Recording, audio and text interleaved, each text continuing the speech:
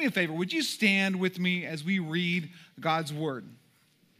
This is what it says. It says, so we have been greatly encouraged in the midst of our troubles and suffering, dear brothers and sisters, because you have remained strong in your faith. It gives us new life to know that you are standing firm in the Lord. How we thank God for you. Because of you, we have great joy as we enter God's presence. I just want to say this. You have no idea how God might use you. One word of encouragement, one act of service, one gift of generosity to change someone's life. It's because of you. So, Father, I thank you for these moments that we have today. As we celebrate your goodness and who you are in us. Father God, it's because of your people, Lord, that we're able to do what we do. And so, Father, I pray today that you would just speak to our hearts, that we can truly be thankful. In the precious name of Jesus, I pray. Amen. Well, you may be seated. Well, here's what we're going to do today over just the next few moments. I've been excited about this service. We do this obviously in the season of thanks, but I really pray that every day, every moment is a moment of thanks and a season of thanks. We used to say it all the time, you got to have an attitude of gratitude, right? And so I almost got preachy there. I don't know. It was like someone get a white hanky. I don't know. But the truth is that we are truly thankful for what we have. We're truly thankful. So today what I want to do is I'm thankful for you. It's because of you and because of your involvement in this church and in this community. It's because of you, of how you serve and where you step up, how you volunteer, all of those things. We're able to do what we do because of you. That's a rap right there. I can rap that. I know you really don't want me to. But so here's what we do. So I just want to start, what we believe as a church, what we believe in who we are. Our heart, our mission is to lead people to become fully devoted followers of Christ. That's our goal. That's our mission. That's what we want to happen. That's why we exist as a church, to see people become fully devoted followers of Christ. And so we want to, that's just kind of how it's like the gauge that we measure things by. If we're going to take on ministries or we're going to do small groups or we're going to have a youth ministry. And so I know I was a youth pastor for many years, and I know, Brent, you probably experienced this too. People just thought that we were just there to have games and fun with students. In fact, I remember one time I had a family. They came in and met with my boss, the senior pastor, and says, all Marty does is play games in there. And I looked at the records. That kid showed up 3 times in 4 years, and it was game night every night. I don't know what it was. Maybe that's why he came. But there's a reason why, and it's just, again, is to lead people to become fully devoted followers of Christ. And so we play games in youth, or the kids will watch video, or they'll play games because it opens people up. And all of a sudden, then when you start having conversation and you talk about the Word of God, some barriers have been broken down. And you start seeing life change happen, and people become fully devoted followers of Christ. And so again, to lead people to become fully devoted followers of Christ, whose mission is this? It's ours. It's our mission. It's not my mission. It's not whoever's leading our kids' mission. It's ours, the church. It's our mission. And that's what makes you important. You're important. You're a part of the solution. And everything that we do, could you imagine? I get tired sometimes thinking, because there are times. I remember one time I was on staff at a church in Belen, New Mexico. Anybody know where Belen is? All right. I didn't think so. All right. But I'll never forget, I had to speak on a Wednesday night, and I was a youth pastor, and I had to speak to the adults on a Wednesday night. We had Wednesday night church service, and those were the days where you had Sunday school. Anybody remember Sunday school? All right. We had morning worship service. Then we had Sunday night church. And then we had Wednesday night church. And then at the church I was at, we had Tuesday night youth. And then whatever else we could fill in the time that the church doors were open, we were there. But I'll never forget, it was a Wednesday night. The pastor was out of town. I had to speak. So what I had to do is I had to lead worship. Yeah, I did. I led worship. I know, it's hard to believe. I know. And so lead worship, run sound, turn on the recording, preach the message, give the altar call, and shut everything down. And I'm like, this isn't a one-man show. It takes all of us We're all part of that. We're all part of what God's called us to be. I love what it says in the book of Acts chapter 2. It says in verse 42, and this might be a little long, but I want you to listen to the early church. And this was the early church, and this represents us. This is who we are, and this is who we're to become. It says they devoted themselves to the apostles' teaching, and to the fellowship, and to the breaking of bread, and to prayer. Everyone was filled with awe, and many wonders and miraculous signs were done by the apostles. All the believers were together, and they had everything in common. Selling their possessions and goods, they gave to anyone that had need. Every day they continued to meet together in the temple courts. They broke bread in their homes, and they ate together with glad and sincere hearts, praising God and enjoying the favor of all people. And the Lord added to their number daily of those who were being saved. I thought that was interesting. You know what? They didn't go to church. They were the church, right? And that's who we are. We don't go to church. We are the church. You'll hear me say that time and time again, that we, the people, are the church. It's not just the four walls that you're sitting in. It's when we walk out into the community, when we walk amongst our families and we go into our jobs and we're with our friends, we're the church. And we're to do what God's called us to do. We can't do this without you. And so we have a vision for a church where everyone loves the church.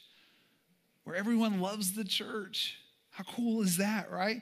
I love what Ephesians said, and this was just the address. And I know it talks about family relationships, but this is what it says in Ephesians chapter 5. It says, husbands, love your wives just as Christ loved the church and gave himself up for her. After all, no one ever hated his own body, but he fills and cares for it just as Christ does the church. We are members of his body. Christ's heart beats for the church, for us, not for the building. It'd be kind of odd, right? Man, I love that building. People not so much, but the building, No, we are his church, and his heart beats for us. And I just want you to know, I want to love what Jesus loves, right? I want to love what Jesus loves. And so we want to be incredibly passionate and not just be cultural Christians. You know what I mean by that? I mean, in this world that we're in, man, the culture is just so almost anti-Christian, right? And so I know Brent said this last week, we can talk about God all day long, but the second we start talking about Jesus, people start having problems. And I know the Bible says no other name but the name of Jesus. No other name brings salvation. And so we want to be passionate. And so we want to live for God. We want to be 100% completely sold out to God's Son and living in a way that would bring glory to him. Think about the Apostle Paul. The Apostle Paul, if you know any of his story, and obviously we talk about it many times, Paul wrote a good portion of the New Testament. And his story is told over and over again. And we all have a story. We all have ways that God has used us, or maybe some experiences in our life that we are able to share with other people about what God did for me? Man, you're walking through a difficult time. Let me tell you when I walked through this difficult time. And so Paul tells his story. Paul's like, man, by the way, guys, I just want you to know that I used to kill Christians. How would you like to open up that story in the middle of a church full of Christian people? I killed Christians. We'll kill you, especially in Texas. But I know. But it was just, it's just crazy. He would tell his story. He goes, but you know what? I had an encounter with the risen Lord, and he saved me. All of a sudden, I realized, man, I'm fighting against the one that I need to be serving. And he had an encounter with Jesus that was life transforming, and he could not contain it. And he said, man, I've got to make this happen. And so he's talking to the people in Thessalonica. Say that 3 times. We open up with that verse. And his reason was it was a great city. It was a harbor city. It was a very famous harbor. And so a lot of spices and a lot of trade would come in and out of that harbor at Thessalonica. And so I'm just saying that so I can articulate Thessalonica. Okay, all right, I'm going to be in trouble. Suzanne's going to get on to me in a minute. And so But the truth is one of the strategic spots for the gospel. If he knew that he could reach the people there, then he could take the gospel all over the world. Because, man, if I could just get into this strategic place, if I could just get here. But he didn't do it alone. He had a team around him. I love what it says. Acts chapter 17, it says, as Paul's custom, he went to the synagogue services, and for 3 Sabbaths in a row, he used the scripture to reason with the people. He explained the prophecies and proved that the Messiah must suffer and rise from the dead. He said, this Jesus I am telling you about is the Messiah. He was passionate, and he went 3 times. He went to 3 different Sabbaths, and he would talk about it and tell them just the good news of Jesus. And he's in this critical place to be able to reach out and minister the gospel. 3 different missionary journeys. And on the other side of this mission trips, there was a sense of awe of what God had done. And again, it was just where God used him to be able to reach so many people. And he put so many people in his path that were able to make it happen. It was because of those that were around him. People were transformed by Christ. They were different. And again, you talk about what he has done for us. He goes, we have been greatly encouraged in the midst of our troubles and suffering, dear brothers and sisters, because you have remained strong in your faith. And so I'm saying that to you, we're able to do what we do because of you, because you remain strong in your faith, because you are committed to seeing incredible things happen for the kingdom of God. We're in such a crazy world right now, and I know all the news and all the things, and I know we seem to mention it sometimes a little more than I like. But conversations that I have, and sometimes sitting around the coffee table, and things just come up of where people are hurting and going through difficult times, and I just scream it on the inside, we have the answer. We have the answer, and it's in Christ Jesus our Lord. And so I think about this, because you have remained strong in your faith. We've been encouraged in the midst of our troubles and suffering. Isn't it amazing how when we're hurting, someone else remains strong in their faith, and how their faith can actually minister in a crazy time? Sometimes we're going through a difficult time, and that's why I wanted to show that video. You know, it's like, man, God, man, I'm so thankful for what you have done. I'm thankful for the people that you've placed in my path. I'm thankful that even when I am weak, that you are strong, and you put other people in my path that will encourage because they remain strong in their faith. And let that be our prayer.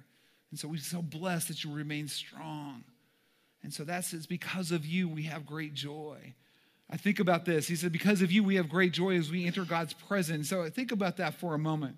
You know, think about that. What it would be like if people around the world and look at you and say, because of you we have great joy.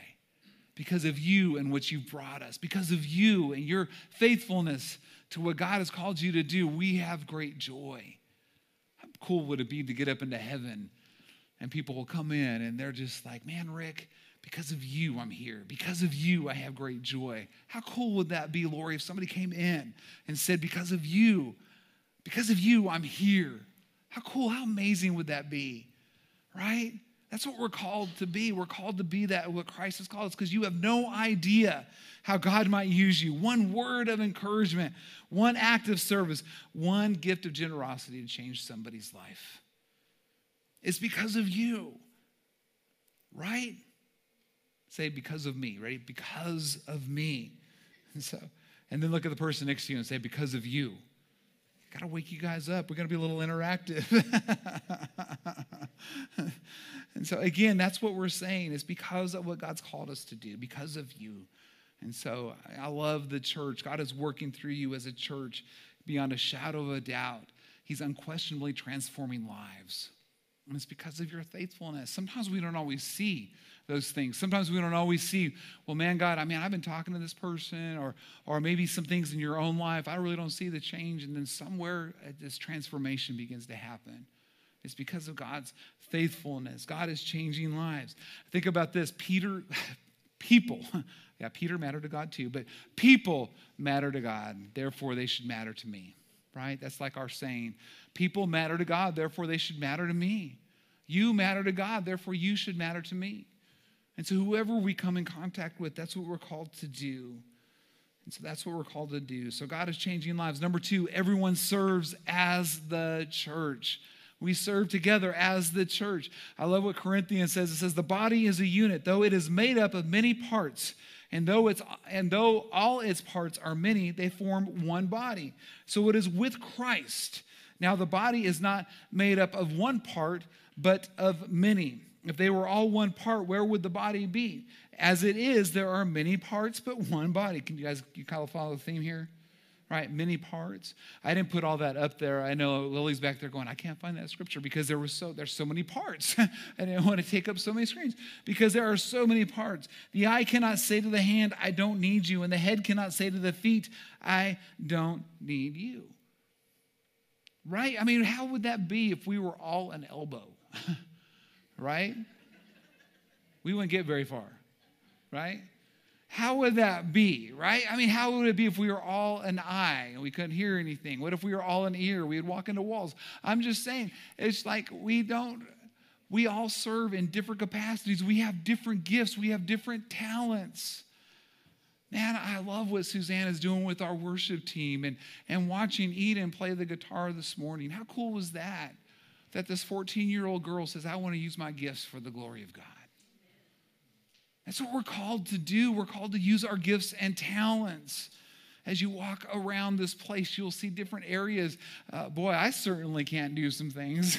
I mean, you walk upstairs by our youth room, and there's some really cool murals out there. If I would have painted that, they would have been maybe resemble stick figures.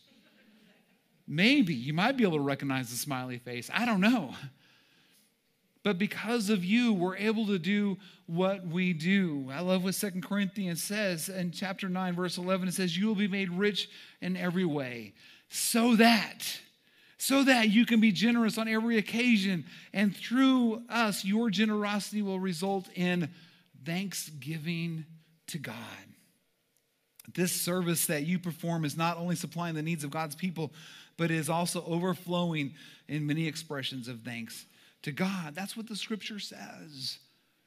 Because of you, we're able to do what we do. We're thankful. I just challenge you as you go through this week to be thankful. There's so many things that we can be frustrated with. There's so many things that we can be down on. There's so many things that we can be critical of. Nobody's ever critical. I know. I'm speaking to people in this room that are not critical. I know. Okay, sarcastic. That was the sarcasm button. Did I need to push that? All right. And so you guys are like, really? You're looking around? Oh, no, you were critical this morning. All right. But the truth is because of you. And then 13, it says, because of the service by which you have proved yourselves, men will praise God. Men, women, children will praise God for the obedience that accompanies your confession of the gospel of Christ and for your generosity in sharing with them and with everyone else. I want you to write this down. I don't think I wrote it down for you, but if you're on your Euverse, write this down. Because when you walk in obedience to God, you are not surprised by the miracles of God. When you walk in obedience to God, you're not surprised by the miracles of God. When you walk, God, man, I told you I'm doing what you've called me to do. I'm stepping out. I'm doing what you've asked me to do. And now because I'm doing what you've asked me to do, man, I kind of expect you to show up. I kind of expect some miracles. If I was somewhere just walking down the street, like, man, God, that was really cool. I didn't know you could do that. It's like, yeah, I got it. No, when we walk in obedience to God, we're not surprised when he shows up and when he does amazing things. I truly believe that as we are the local church, I believe the local church is the hope for the world. I do. As churches gather all over this nation, all over this world, and we take today and we set aside, or whenever we gather in the name of Jesus, we gather as the local church and we're the difference makers. We're the hope for the community. It's the local church. And that's what we are. We're the local church. We're called to reach into this community. We're called to reach around this community, around this city, around this state, around this nation, around the world. It's amazing. And so I love those people who serve. And again, I wrote down some names and I was going through the list, and obviously I couldn't write down everybody's name. But I was thinking about this, and just in a moment of thanks, as preparing for this day, I just thought about, God, I'm so thankful for the people that you've placed in my path. I'm so thankful for the people that you've placed in our church. I'm so thankful for a Suzanne King who's willing to take on our worship when we were in a desperate situation. And I reached out and said, man, Suzanne, can you help us with this? And she goes, I'll pray about it. And I said, you better pray fast because you're up next Sunday.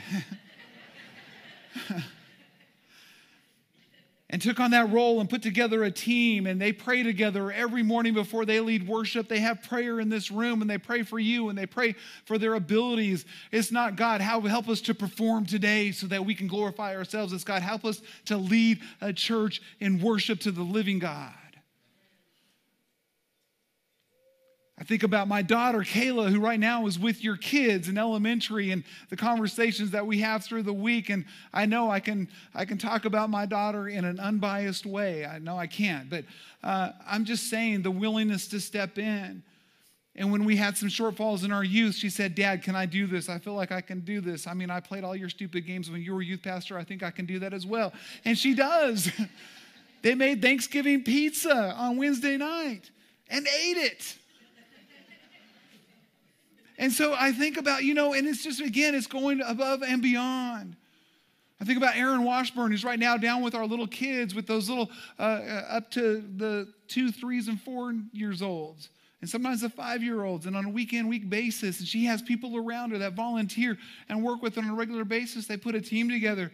You know why? It's not for their glory. It's the glory of God. It's to see people become fully devoted followers of Christ. I think about Dara Arnold. Dara, she came to me and she says, Pastor, you know what? I want to set a room upstairs that we can set aside to pray before services. Do you mind if I do that? And I said, well, Dara, we don't believe in prayer in our church, and I don't think that would be a good thing for you to do. But you know what? We'll try it. No, I said, absolutely. And then she came and she goes, you know what, Marty? It's really hard to pray up there. Can we take a room in the back of the auditorium and just have prayer at 9:30? So at 9:30 on Sunday mornings, 9:30 this morning, Dara was back in her room. And I'm not trying to give her glory. Please hear this. This isn't about any of these people's that I'm telling you, because I know I'm going to leave people off. So please don't get upset with me. But it's a willingness to step in and serve. I think about Shanna Ray. Shanna came to me. She goes, hey, I hear you need help with administration. I said, really? Who told you? She goes, well, I haven't got an email from you in about 6 weeks, and I don't know why my name's on that list. And I need to help you make sure the right people are in the right place on the right list. And so she's formulated a calendar, and she comes in to this facility on a couple of times a week, purely volunteering to kind of help me keep my act together. Does it always work? She's like, no, that's impossible. But thankful. Her husband, Brian Ray, was out yesterday. Brian was out mowing the yard. And again, it's because of you we're able to do what we do. And it's the faithfulness of you that make it happen. I think about week in and week out that those that step in our foyer and they welcome people into this facility. For Randy and Angie, always smiling. For Beverly that's back there smiling as people walk in. Sometimes we have days that we don't feel like smiling. I know that never happens to you. But I guarantee you, it's like, hey, there's a smile on our face. And we tell our team, you know what? We don't point, we take. And so when new people come in and like, hey, where can I take my kids? I don't know where to put them. And so instead of just like sitting behind a desk or whatever, scratching our head, looking at our YouTube videos, it's over there. It's like, no, you know what? Let me take you where they are. How old are your kids? By the way, my name is so-and-so, and we're so glad that you're here. That's what our hospitality team does. Put together coffee. I pick up donuts, by the way, so I get credit for the donuts. Thanks. Appreciate that for, I'm on a diet and you're bringing me donuts. I see how it is. Again, we can be critical, right? But I'm so thankful for the people that God has placed in this facility. I believe when they said, you know what? The gifts that you need are in the house. In other words, what we have to function as the body of Christ is represented in this room. And some of you need to step up. I'm just going to call you out. Because you have gifts and you have talents and you have abilities. And you're sitting back watching everybody else just do their thing. And you're like, man, this is kind of cool. You know what you are? You're a spiritual consumer. And we want spiritual contributors. I don't want to be on the sideline. I want to be in the game. I want to be able to help make those things happen. I think about every month with Lewis as he leads our men. I think about, again, Suzanne as she works with our ladies. I think about those that help us, that bring food on Wednesday nights. Thank you very much. Whoever brings pasta every stinking week, I'm just saying. But it's because of you we're able to do those things. And I realize, please don't be upset if I left your name off, because we have incredible people and incredible teams that work on a regular basis. I call Brent 2 or 3 times a week, and just say, Brent, man, I don't know what to do in this situation. And he goes, well, when this happened to me when I was pastoring, this is what I did. And I go, that's a really good idea. Or that's a horrible idea. I mean, it's a two-way street. That's right. But we're here to work with each other and build each other up. And it's time for you to get in the game. We have holes every Sunday that several different people fill several different holes because other people, I believe it's in the house. And I believe some of you are sitting here today that you have gifts and talents. And God maybe is speaking to your heart. You know what? Maybe I need to step up. I can smile. I can shake hands as people come in. I can hand out donuts. I mean, I can do those things. Welcome to Walmart. I'm just saying. I mean, we can do those things. But it's in the house. Man, I play an instrument. I sing. We want you to be able to, we all can sing, right? You know, the Bible said make a joyful noise, not a beautiful noise, but we want, I'm going to get myself in trouble. Again, and not only are we involved in this church or this facility, we're involved in reaching into our missions. We work with Helping Hands for Jesus, our local food bank. And some of you designate funds for them, and we take that money to them so that we can support. We collect bags and food for them here, and we want to be a support to that team. Convoy of Hope, disaster relief when the hurricanes hit in Florida. We sent money to Convoy of Hope. We are part of the Cleburne Pregnancy Center as they did the Walk for Life because we believe in life. And so we want to be involved. We're involved in TCU Chi Alpha, which is a ministry to college kids. And we support a missionary, Andrew and Alicia Youngblood, who are missionaries on that campus. And on a regular basis, my friend Adam just spoke in their group this last week. And he said, man, they're doing an amazing job on the TCU campus. You know, I know it's Texas Christian University, but you know what? There's not a lot of Christ on that campus. And they're there shining the light of Jesus, and we support them on a regular basis. Adam and Alicia Fogelman, you can go look at our wall out there. They're getting ready to head to Namibia. And, to go into Namibia, they have to start a business. They can't go in as missionaries. They have to start a business. And so Adam is looking at starting a coffee business so that he can go in there and preach the gospel to a nation that has very few churches or missionaries. We support Jimmy Abrams. He's getting ready to go back to Tanzania and Dar es Salaam, Tanzania, and pastor a church called The Ocean, which is a multicultural church. And so we support these people because of you. We're able to do those things on a regular basis. And so I don't want to take all my time talking about all those things. But again, you need to understand of who we are. And we're able to do what we do because of you. And for that, I am truly thankful. You'll hear me say it all the time, and I know Brent challenged us on this not too long ago when we say we will do anything short of sin to reach people for Jesus, because to reach people that nobody's reaching, we have to be willing to do what nobody else is doing. And so I really hope that you will get ideas that, hey, how can we be better about ministering in our community? Man, our men stood out in front of Chevron not too long ago and handed out free hot dogs. I think it was on Easter. We're like, man, we're going to go stand out here. We're going to give away hot dogs. And I was out there with them, and people tried to pay us, and we're like, no, we're not taking your money. Okay, we will this time. But I'm just saying. No, but we handed out hot dogs. You know, I just think about even some of the things, like I told you, Thanksgiving pizzas. Who does that?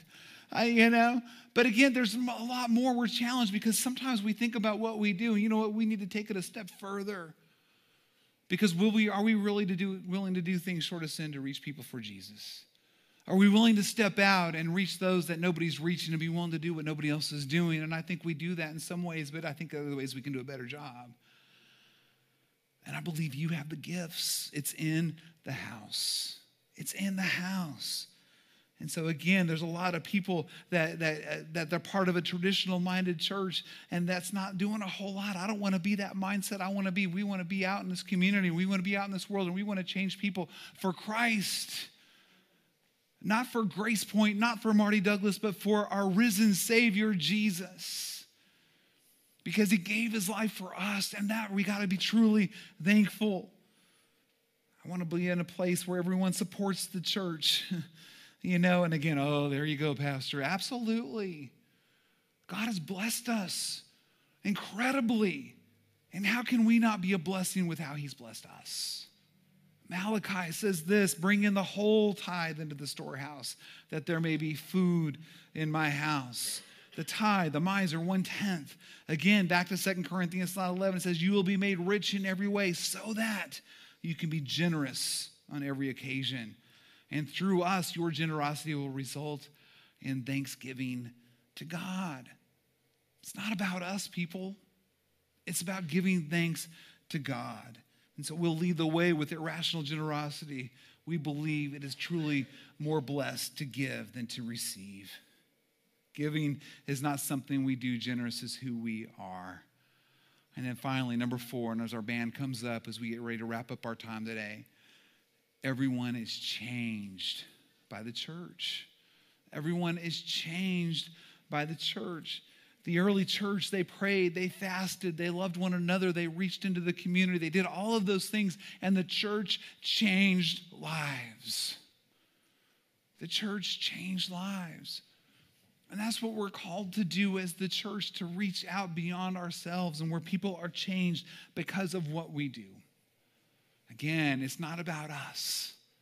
It's about pointing to a risen Savior. The early church, they prayed, they fasted, they loved. Acts 2:47, and the Lord added to their number daily those who were being saved. It goes on, it says there was no need among them. I believe that if the church would step up and be the church, that we wouldn't have need for government programs because the church would step in and be able to do those things. Just saying. That's who we're called to be. We're spiritual contributors, not spiritual consumers. I believe the local church is the hope of the world. And so again, as we look around and we do things, it's about God using us to reach people, a lost and dying world. Regardless of what the news says, regardless of what is happening in our community or around us, God's not surprised by any of it, but he's called us to step up and use our gifts to make a difference. And it's because of you that we do what we do. When you see Jesus as he is, you cannot reject his goodness. You cannot reject his love, his grace, his offer of new life, his forgiveness, his power to transform a life.